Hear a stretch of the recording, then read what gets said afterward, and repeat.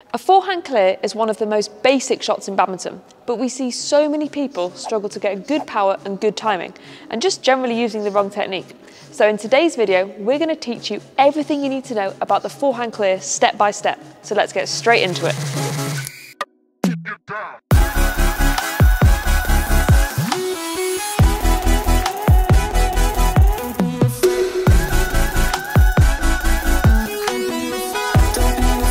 The first part of your technique that you need to get right is your preparation. You should be in a loose forehand grip with this V shape here and a little space in between your index finger and middle finger. And we're already at our first and perhaps most common mistake. You shouldn't be in a panhandle grip. A lot of people, especially beginners, use a panhandle grip because it's easier to hit the shuttle. But using this grip limits your ability to rotate properly through the shot, which reduces your power and control. Yeah, and playing like this is what a lot of people think badminton is, but we want to get rid of that image. You should also have your hand further down the grip to create a longer lever, which again enhances your power. The next phase of your preparation is your footwork to actually get to the shuttle. So from pretty much wherever you are on the court, you should split step, chassé, and then ideally be slightly behind the shuttle. Being behind the shuttle isn't necessary, but we'll come back to that in a minute. So on your forehand side, the most common footwork movements are either a scissor kick movement or a jump out, and which you do depends on the position you're in. And on the round the head side, you'd most often do a scissor kick. The basic technique of the clear is very similar whichever footwork pattern you use, and so are the final stages of the preparation, which Greg will quickly take you through now. Yes, so in the final stages of your movement, you want to be facing sidewards, with your racket arm having roughly two 90-degree angles, and your non-racket arm up to help you with your timing, balance and rotation. The clear, like a smash, is a shot that requires power, as you need to make sure it goes right to the back. And if you're really tucked up like this, then you won't be able to generate enough power. And speaking of the smash, it's ideal to have the same preparation as both your smash and drop shot. And if you've not seen our step-by-step tutorials on both of these shots, then we'll include them in the description below. Okay, so you're in the right position. Now let's move on to the hitting action. As the shuttle is approaching you, you want to start rotating your body. And like we've mentioned in previous videos, there's actually a specific order you should rotate your major muscle groups to maximise your power and also help your recovery back into court, as your body weight is then moving forwards. So from your starting position here, you generate energy in your legs, then rotate your hips, then torso, and then shoulders. As you're rotating your torso, you should keep your elbow back and delay the forward movement of your racket arm. This stretches your chest out, meaning that your final movement that pulls the elbow forwards is more powerful, and your elbow, and therefore racket, comes through faster as a result. And it's really important to be relaxed in this movement, because if you're really tense like this, then your elbow won't come forward first, which means you won't be able to generate any speed in your racket head, and your clear won't have any power. After your elbow comes through, you then bring your wrist through to rotate the forearm and hit the shuttle.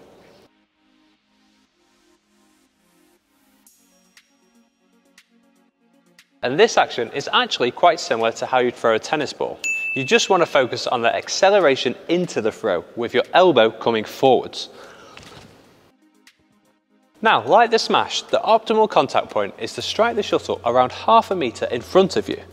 But because you're playing a clear, which is often used when you're not in a good position, you're likely to be off balance and taking the shuttle in line with you or even behind you. And if you're watching this thinking, my clears never reach the back when I'm in trouble, well, this is likely to be because you're not creating enough power with your arm and shoulder, especially your elbow and back of the shoulder, to whip the shuttle like this. And this is important because you can't always rely on the forwards rotation of your body to help you generate power.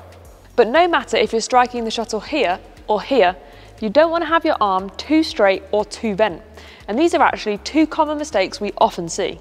If you have your arm too straight, then you're only using your shoulder to generate power, not your forearm and wrist. And if you have it too bent, then you're limiting your rotation, which reduces your power. So having a slightly bent arm is optimal, but definitely not so you can feel it lock out.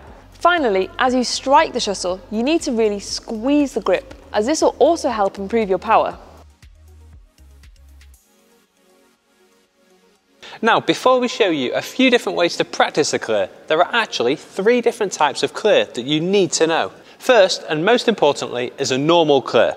And for this, you use the technique that we've just been through. You should use this type of clear in situations where you need to reset the rally or to simply move your opponent, especially in singles and women's doubles, to help you create opportunities and gaps on the court.